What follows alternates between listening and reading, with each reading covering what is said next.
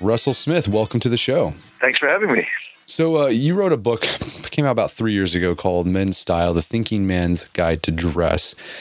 And it's one of the most information-packed book on style, but also the most well-written book. It's just a lot of fun to read. But I'm curious, because you highlight this in your book, that growing up, you were part of the punk rock scene. So I imagine there was a lot of studded denim jackets with sleeves ripped off and, rancid patches, sewn on and whatnot.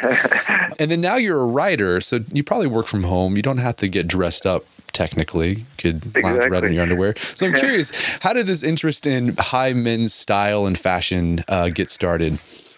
Well, first of all, about punk rock, that was primarily a fashion interest. I think punk rock was primarily an aesthetic movement. It was really a movement about a new aesthetic, a movement in fashion. I don't really think it was particularly not in the UK, which is the movement that influenced me the most. Not really a political or ideological movement. So I came to punk rock through fashion, really. But I'll tell you, my background is interesting. My father is a university professor of English. My mother, they met at Oxford in the 1950s, and she was a noted beauty. And so she always had an interest in clothes to look good. So I grew up with these two influences in my home. My house had a subscription to the Times Literary Supplement and Vogue. Those were the two biggest influences in my life.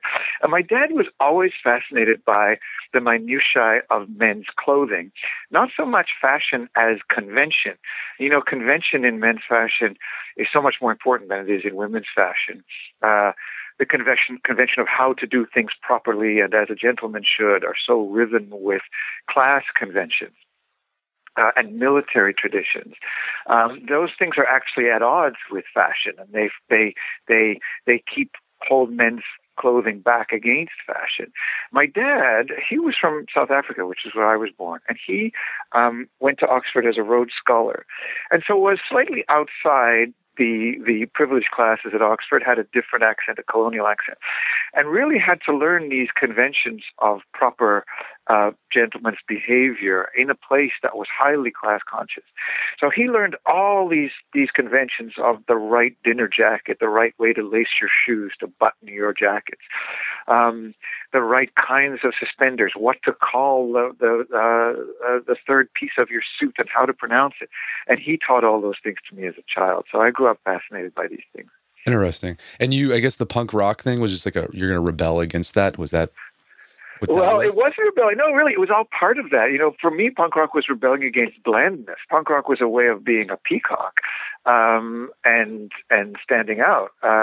So it was really just another manifestation of fashion. And after punk rock, as a very young man, I went through all the different post-punk new wave manifestations of different fashions, rockabilly and ska and goth and new romantic. I had long hair and makeup and scarves.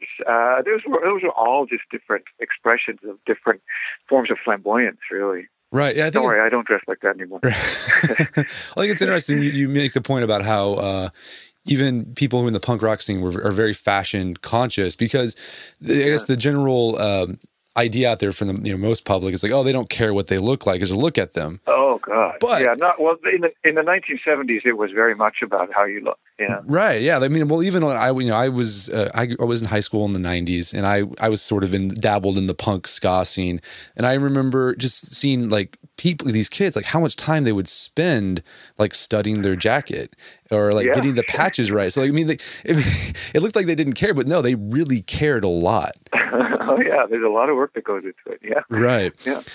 So in the book, you make the case that style and caring about dressing well, at least for men, gets attacked or is held in suspect by both people who would call themselves conservative socially or liberal or progressive. Right. So what are the respective criticisms, and how do you counter those? Well, it's funny. It's pretty much the same from the left and the right. The right says that it is uncool, unmanly to pay attention to your clothing, that it's effeminate. That's what a social conservative would think. And a leftist thinks that it is frivolous, that it is not serious, that it's evidence of a wastefulness, a wasteful kind of thinking, and again, evidence of a lack of seriousness. We have this convention in our society, and this is pretty recent. It's only really in 20th century society, that a man should be valued only on what he does and not on how he appears, and that any kind of preening or flamboyant appearance makes him seem less serious and less powerful. That's really a blip in history, in the history of men's clothing. Men, especially powerful men, have signaled their power through finery, right through human history. And even the most macho of warriors, military men, have the most flamboyant uniforms. Think of plumed helmets and red uniforms and all the different gold braid that goes into military uniforms. Those are really the most flamboyant outfits of all, or those are the most macho men. Think of kings and nobles showing off their status with silk and lace and finery.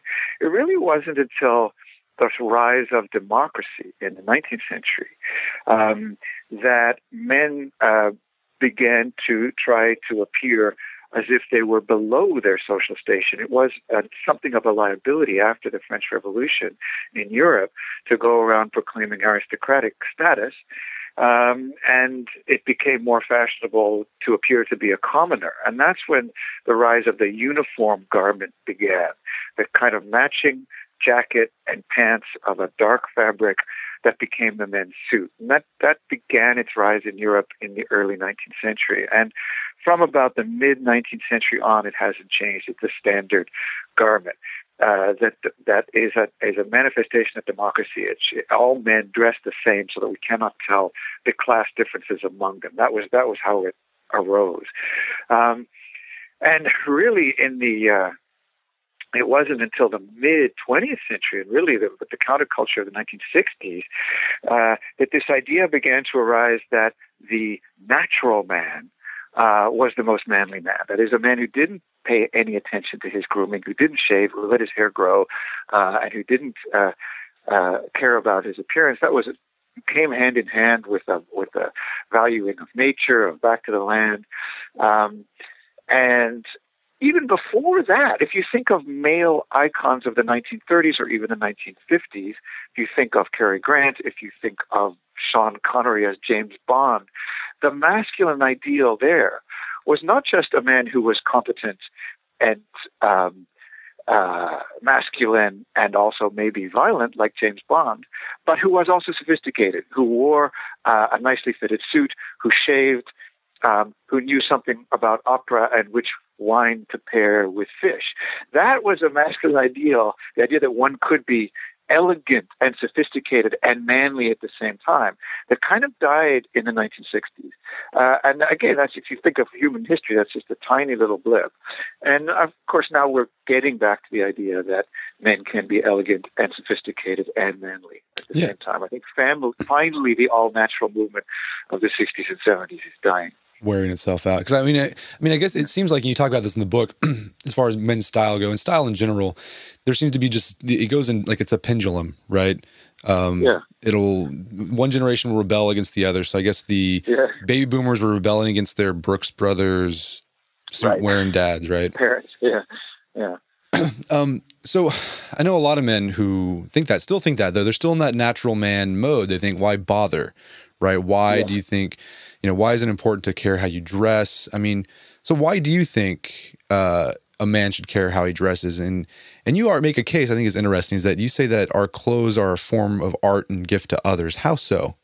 Right. I think that you dress out of respect to people around you, and you dress not just for yourself, but to make the people around you feel valued. If I am dressing carelessly or slavishly in the presence of people around me, it gives them a subtle, perhaps unconscious idea that I don't take them awfully seriously. If I dress up to be in the presence of others, I dress up, I don't mean I'm always going to be wearing a bow tie. I just mean that I dress cleanly and elegantly, as if I've made a choice for them, then they feel valued and they feel respected. And that goes for events that you go to as well. If you dress well to go to a certain place, it shows respect for that place. On a more practical level, for one's own,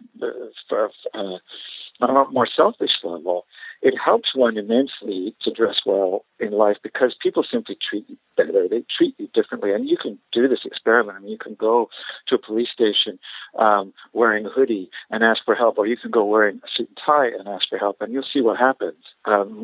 People wearing a suit and tie are treated with more deference. They are treated with more respect. People come to them to take the lead in a crisis. You may deplore that. You may think it's a bad thing, and maybe it is, but still we can use it to our advantage.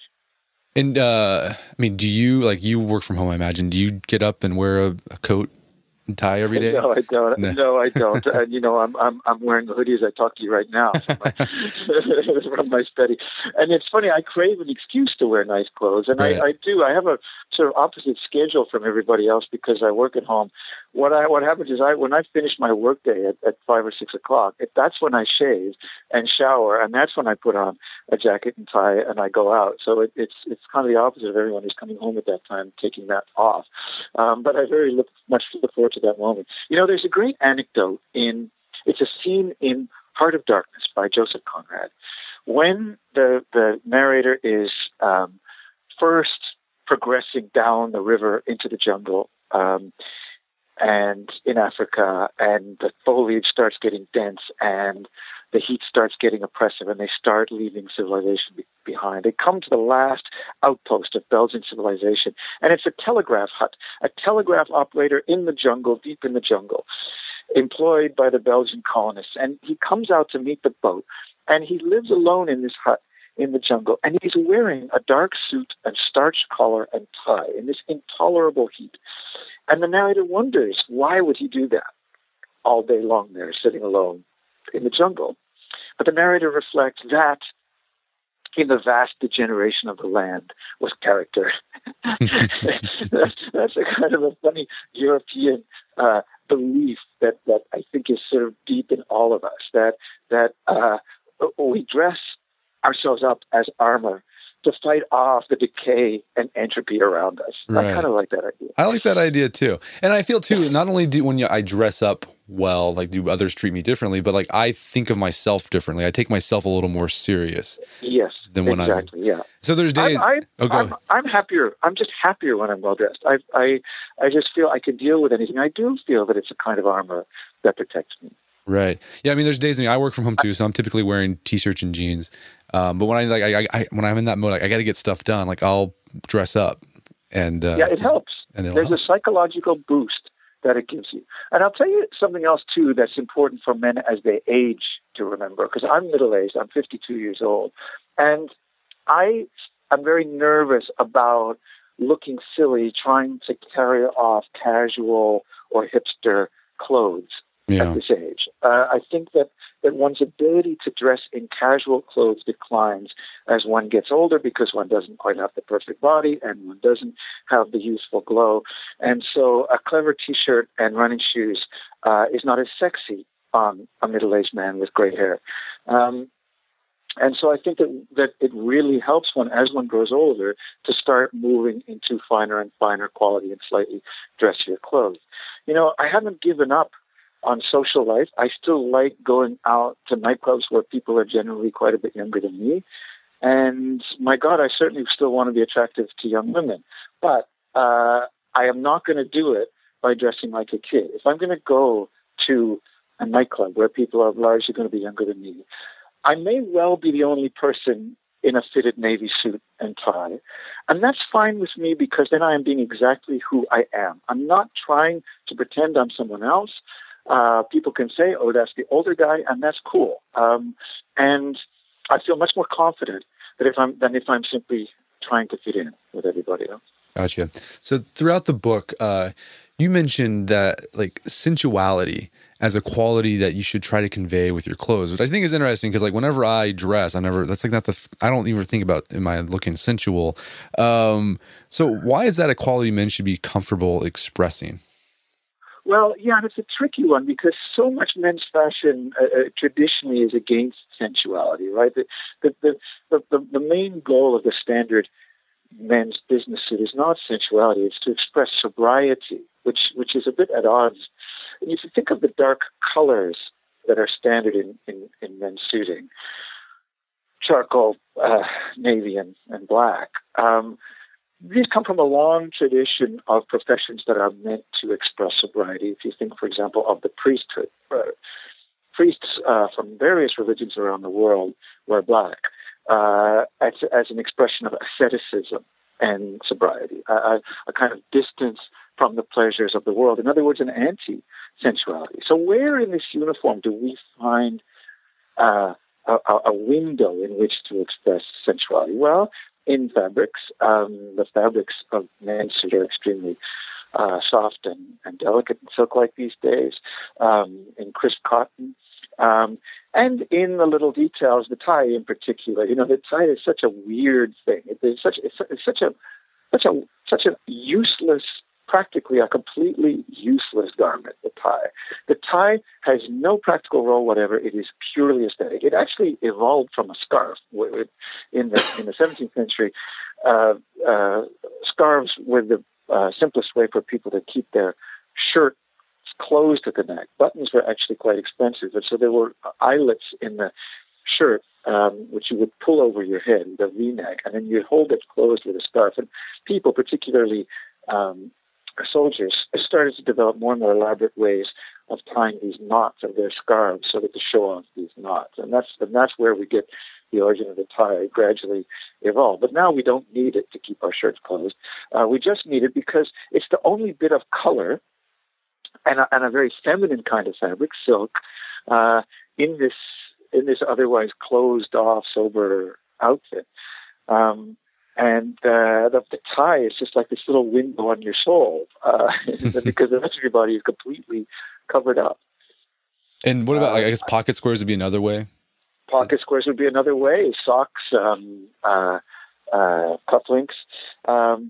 and of course, men's shoes are so luxurious too. I mean, they're extremely expensive, and what you're showing off when you're wearing these shoes is a kind of handcrafted solidity. You know, you want to show a little bit of luxury with your shoes, but in such a subtle way. So people who don't know anything about shoes don't realize how expensive they are. They don't realize what kind of labor goes into them. So that's a kind of very subtle expression of luxury. Well, speaking of shoes, you advocate spending a lot on shoes. I mean, what? Yeah, I don't advocate spending a lot of money on clothes generally. I think one can get away with a very limited budget, and I do, having lived as a freelance writer for many years. Shoes is the one thing I don't think you can skimp on, because shoes are really the fundament of your outfit. They're like the root from which the whole outfit grows. And again, people who are class conscious, and that tends to be people who come from the privileged classes, are the ones who notice class differences and signifiers, not people who don't come from those classes. That's the trick of it. They recognize certain shibboleths. And so they will note your shoes right away. The other thing is, if you spend a lot of money on shoes, they'll last many years, and they tend not to go in and out of fashion the way suit shapes do. And so it's really worth your while. So, I mean, what if a guy's like wanting to upgrade his wardrobe? What's like the go-to dress shoe that he should probably make his first investment in? You need one pair of your very first shoe would be one pair of black leather lace-up shoes. That's an Oxford-style shoe. Now, there are various variations on the style, but it should be as simple as possible. It could have a toe cap or not. And my thing, and this is, a lot of people think this is a bit too extravagant, but my thing is they must have a leather sole. The leather sole makes them expensive. That means they're going to be probably over $250, maybe $300. And the point about the leather sole is people can recognize it. It looks good. You could take it to a cobbler and put a thin rubber layer over it so that it never wears out. You can keep replacing that rubber layer. And those shoes will last you forever. So that will be your first pair. Now, unfortunately, black shoes are kind of going out of fashion, as you probably noticed, but more and more people with suits are wearing brown shoes. This has really been the style for the last 10 years. And so your second pair of shoes should be brown or burgundy. They should also be plain, although with brown shoes, you could go, the most ornate thing you can do is go to a brogue. A brogue is the shoe with the patterns made of punched holes in it. That's called broguing. Or tooling, that's called tooled leather. And so that would be your second pair. Gotcha. Basically, you need black and brown leather soles, lace up, not slip on. Okay. Your third pair would be a pair of slip-on ankle boots. I would say like Chelsea boots, which would be very useful for casual clothes. Okay. Very good. Now, and what about suits? And I think you kind of lay out like a suit ladder. I mean, a lot of guys, right, when they're thinking, okay, I got to get it. Most guys don't have a suit, which I'm surprised by this because, like, a suit's so useful because you can wear it to job interviews or a funeral or a wedding. So for an all-purpose suit, for a guy who's buying his first suit, what color should he go for? Right. There's only two you can choose from. And I'm giving you a choice of navy or charcoal. So charcoal is a very dark gray, not quite black. Now, either of those are appropriate for your first suit. You choose whichever you think matches your coloring best. But those suits are both very, very versatile. They can be worn in the day or in the evening. The reason I wouldn't choose black is that black tends to look a little bit cheap. I don't know why that is, but it's just not. It's just not a very respectable suit color. It looks like Reservoir Dogs, like the guys. Yeah, exactly. Right. I mean, it looks a bit gangstery. It shows lint very badly, and it can be a bit shiny, and there's just something wrong about it. I can't quite put my finger on what it is, but you need something that's dark but not quite black. Now, it's very important that your first suit be dark, even if you live in a warm place like Los Angeles. I think that a light suit is not at all versatile and is going to look silly and casual in certain situations. The dark suit is much more versatile. Once you have two suits, once you have a navy and a charcoal, then you can move on to buying a summer suit in a lighter color. Don't get light gray until you've really got a bunch of suits. Now, the navy and the charcoal can be paired with an almost infinite variety of shirts and ties. And again, black or brown shoes, depending on how dressy you want to be.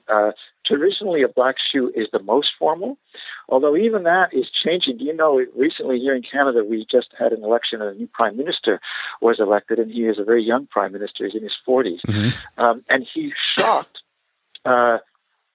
everyone by going to his inauguration ceremony in a navy suit and brown shoes. I think this was the first time that it ever been done, and a lot of people complained that it seemed disrespectful and informal. But that's the way things were going. It was a bit for us like the moment when John F. Kennedy showed up at his inauguration in 1961 without a hat. I mean, now that was quite a daring step. Well, it's interesting. You talk about this in the book. I mean, this is kind of going off of that point of the history of men's style. Like, usually the changes in style are made by political leaders.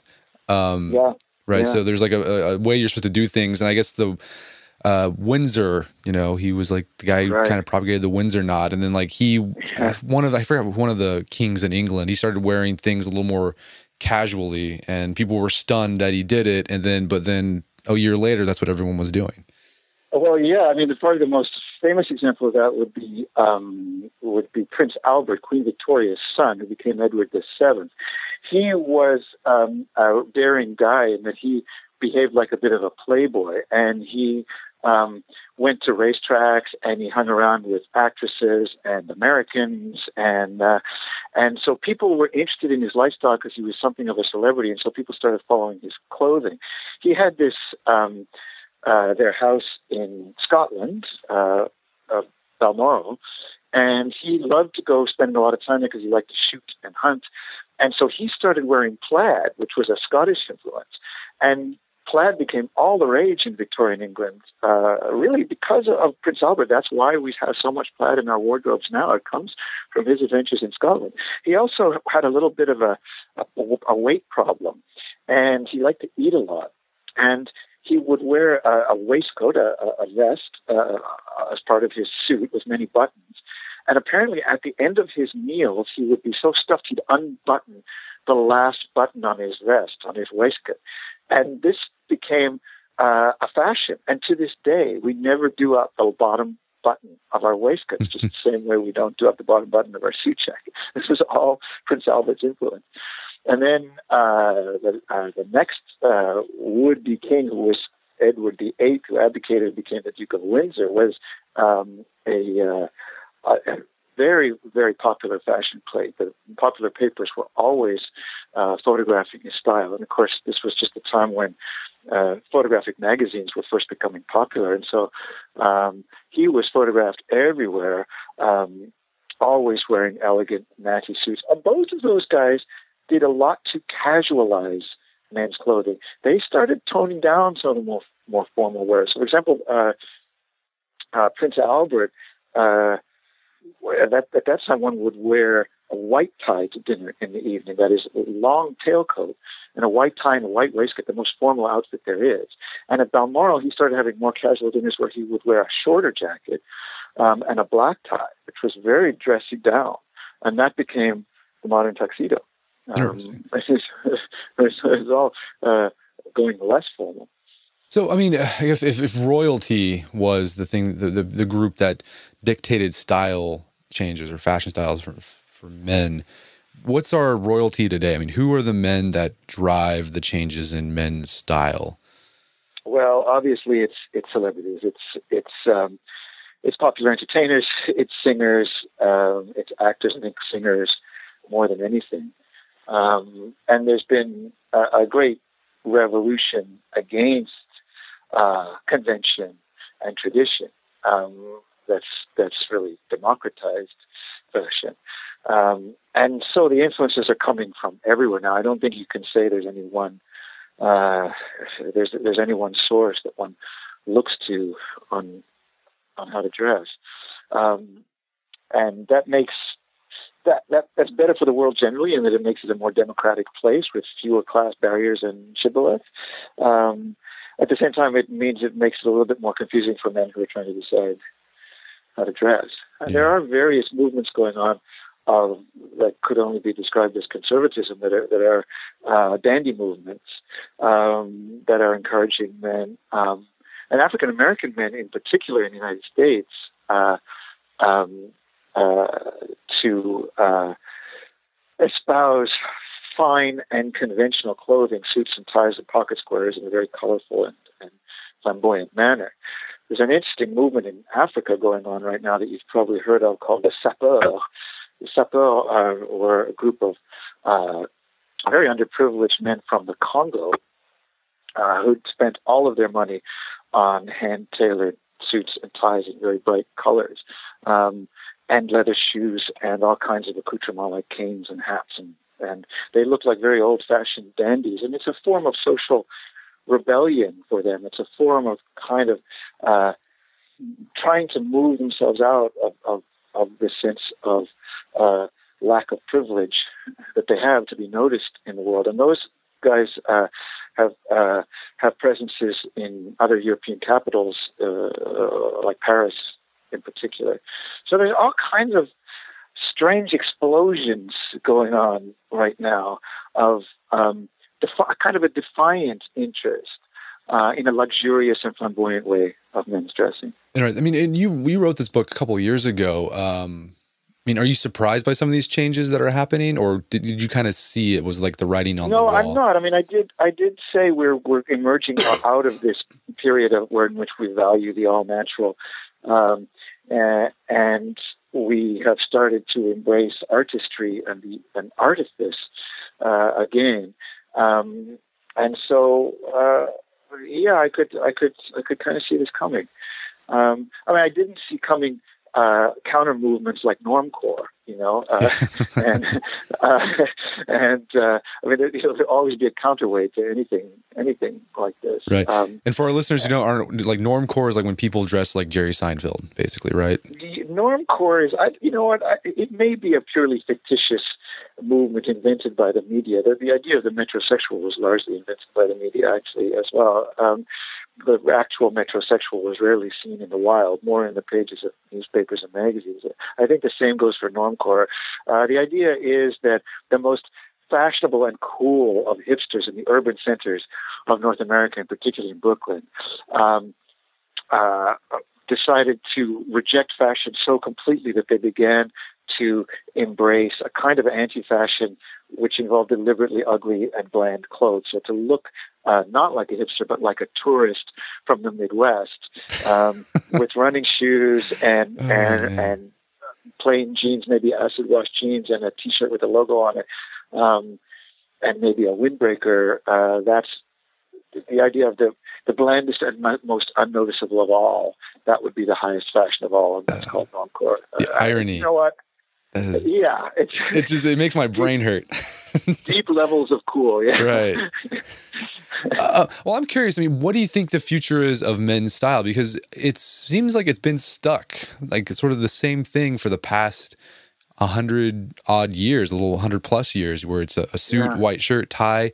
I mean, are we ever going to move beyond that, or are we kind of reached the apex? Isn't that fascinating? Like, I mean, it's really weird because, like, I mean, you look at, like, just like in the revolutionary times, like they were wearing like breeches and like frock coats and like these very flamboyant things, wigs, and like we're done. And I guess it's like, I don't know what's going decadence. Like we reached the apex and we're just going to stick there.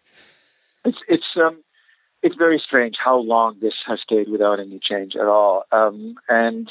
That Western standard, the Western standard suit has spread to the rest of the world as well. So it's incredibly powerful and fixed. And you know what? Fashion itself has been trying to fight it against it for decades. So you get high-end fashion designers, runway fashion, every year doing shows in which outrageous and groundbreaking outfits are thrown down the runway.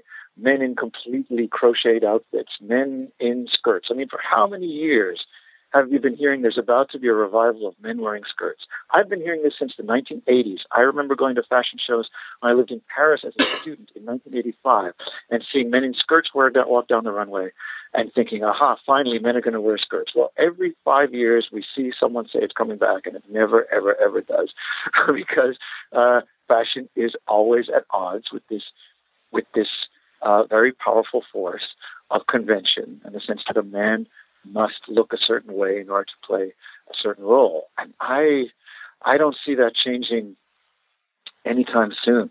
I think that certainly our ideas of gender are slowly changing. Our ideas that gender is fixed and has to be defined in a certain way is slowly changing. So maybe we'll see some more androgyny in men's fashion in future years. I think that's gradually happening, but not nearly as fast as anyone would have expected. So I don't know the answer to that, and I can't give it. I think you should go and buy suits now. They'll be good for the next 20 years. I could tell you that. There you go. And I mean, you talk about going back to sort of the practicalities of style.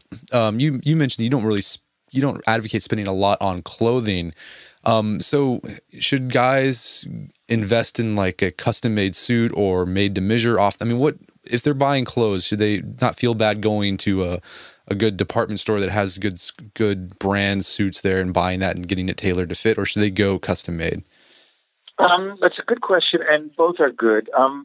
Nowadays, in most cities, there are brand new businesses developing as we speak and proliferating, specializing in custom suits. And what they're doing is they go and they will take your measurements, and then they will send those measurements off to Asia somewhere. It will either be China or India or Pakistan or Vietnam, where there are tailors working, and they will cut a certain pattern, but to your size. It's not all that different, really, from buying a suit off the rack. And you're not getting an actual bespoke suit. You're not actually getting a suit that's cut to fit you. You're getting a slight modification on an existing pattern. It's still a very, very good deal. And those suits are hardly more than suits off the rack from a good department store. So I would say yes, it is. That suit probably will fit you a bit better, and it's not a whole lot more expensive. And so I would get yourself a made-to-measure suit.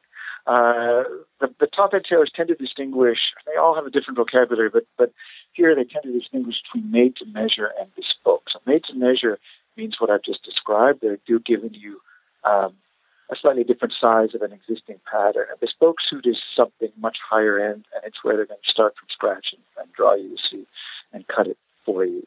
I know here in Toronto, a suit like that will start at about $5,000. So that's not what I'm talking about. But I would also say that there's nothing wrong with buying cheap, quick fashion from trendy chains, like, say, Zara or H&M, because it makes one feel good to have a natty suit that's in fashion. It's not going to last you forever. It's not going to be the best quality, but that's okay because the style is not going to last forever. And I'm talking about suits that are going to cost you, say, $400. I think that if you're strapped for cash, it's really worth it to have one of those. Buy a new one every couple of years. Spend a lot of money on your shoes, on your shirt, and on your tie, and nobody will notice that you have a cheap suit on. Gotcha. Okay, great advice there. Well, Russell, besides writing about style, you also write short stories. Can you tell us a little bit about your latest collection of short stories and where listeners can find out more about your work? Yeah, I'm a novelist, and I've written several novels. My last novel was a book called Girl Crazy, and my most recent collection is a book of short stories, and it's called Confidence, and it's about urban people who live in cities and have affairs and do terrible things to each other. And so it's a funny and sad book, and you can get it on Amazon. But you can also check my website, which is russellsmith.ca. Fantastic. Well, Russell Smith, thank you so much for your time. It's been a pleasure. It's been a pleasure talking to you. Thank you. My guest today was Russell Smith. He's the author of the book Men's Style, The Thinking Man's Guide to Dress, and that's available on Amazon.com. And you can find more information about Russell's work at russellsmith.ca.